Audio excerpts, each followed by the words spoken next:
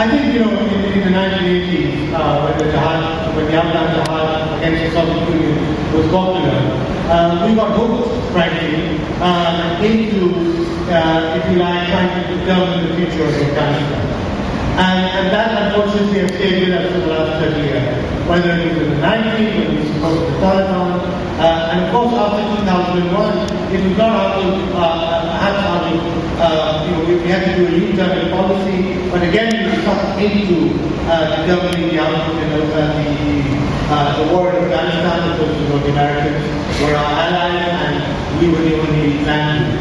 So for the last 30 years that I've been covering Afghanistan, we have been very deeply involved in trying to determine an outcome of Afghanistan.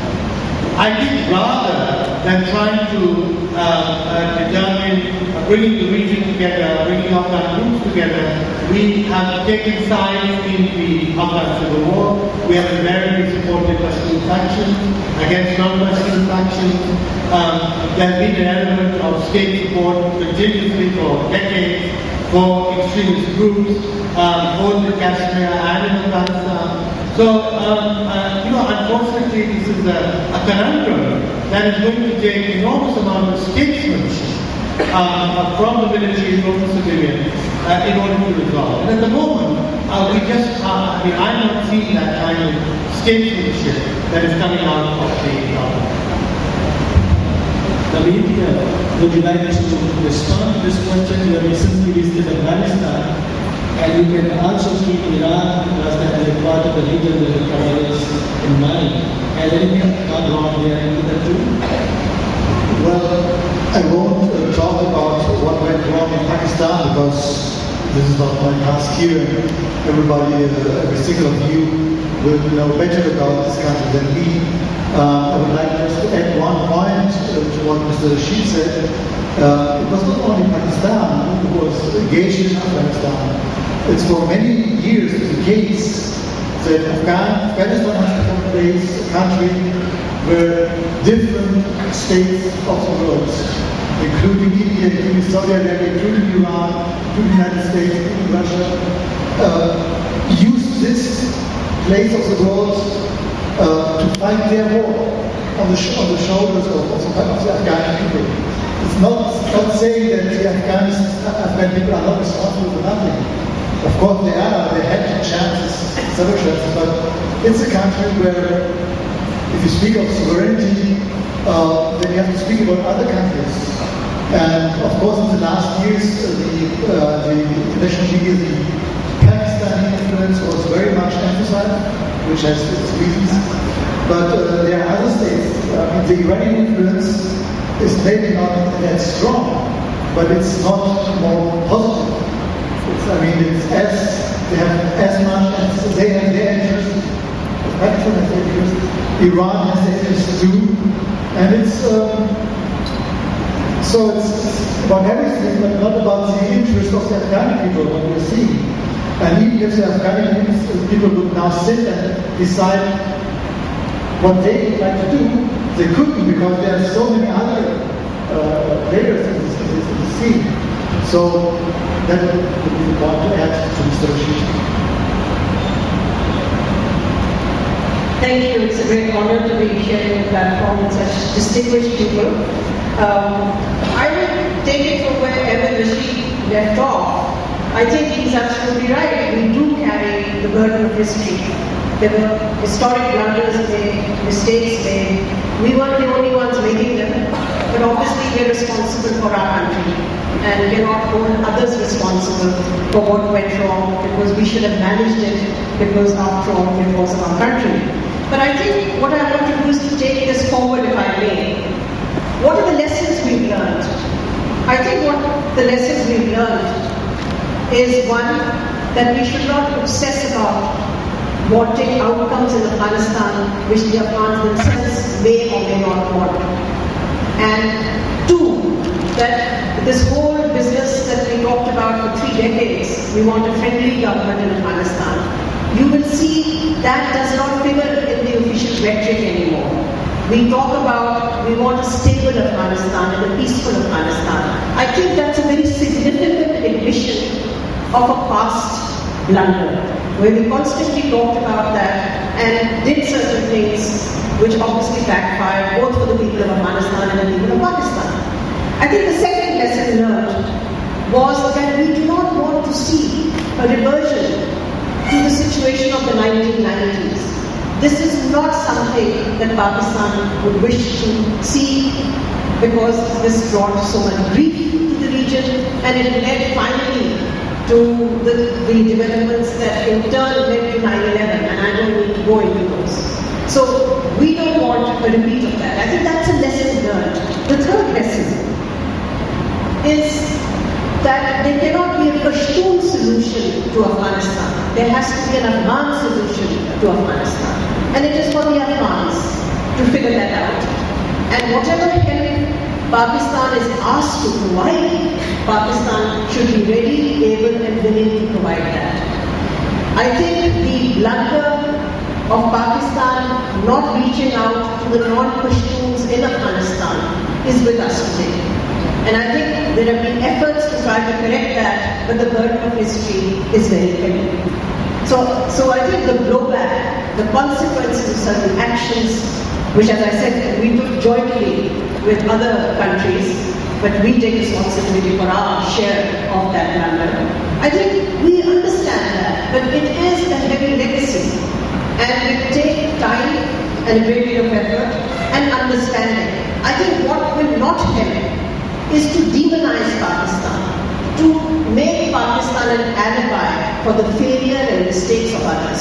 We are ready to acknowledge our share, but we cannot serve as an excuse for others who have also failed and carried out dysfunctional policies in Afghanistan.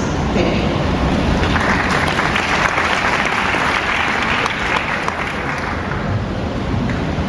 I've been writing about this issue for 25 years, and each time I just go interview Ahmed Rashid and write down his ideas and publish them.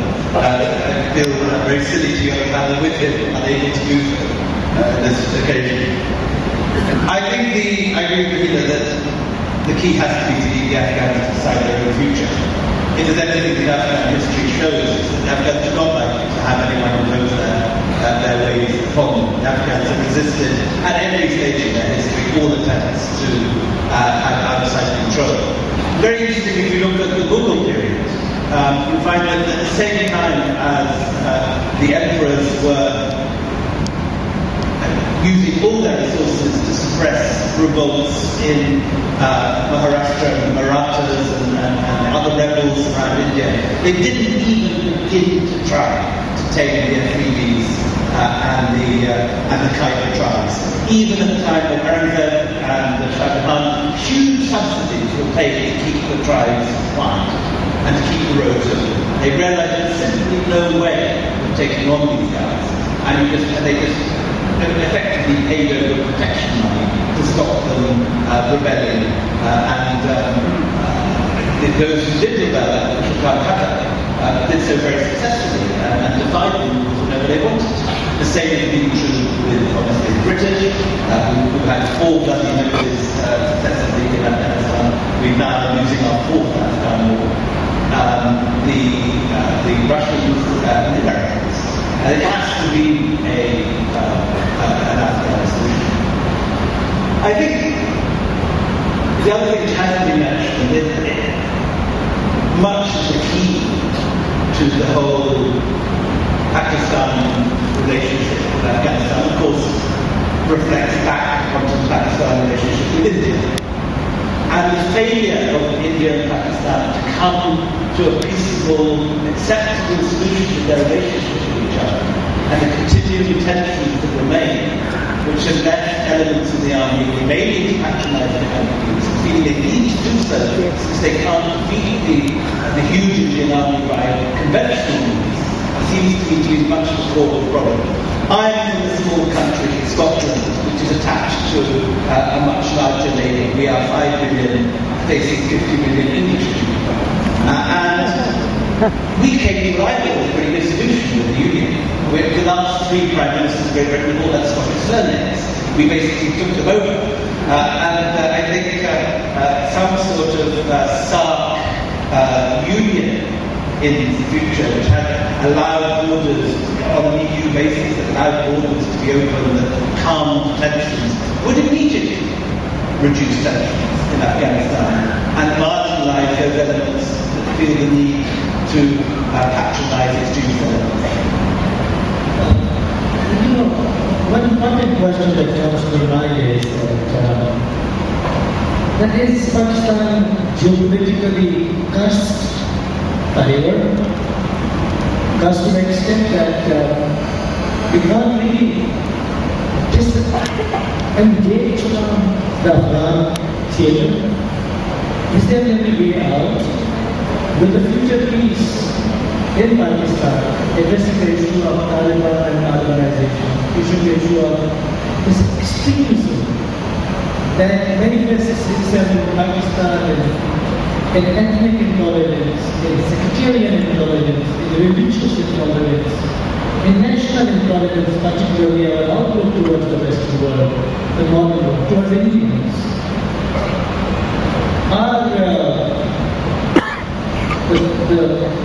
The whole new process of change, a positive change, normalization in Pakistan will take place through Kabul, through Delhi, by hinges that can Pakistan be settled, normalized on its own, addressing the issue of normalization of relations with India and normalization of state and society in Afghanistan. How much that also raises another question, that how much our troubles are because of this geopolitical curse, and how much are these troubles that Pakistan historically has faced due to our misunderstanding of history, our exaggerated self-image and self-perception, our exaggerated national goals, and what we wanted to achieve, what we could not achieve. So I leave this question, I think, to all of you.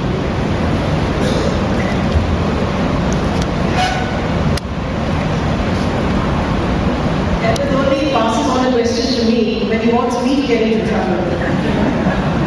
So his generosity is motivated. But I have to say, I think it's a very valid question. Pakistan is located on one of the world's geopolitical fault lines.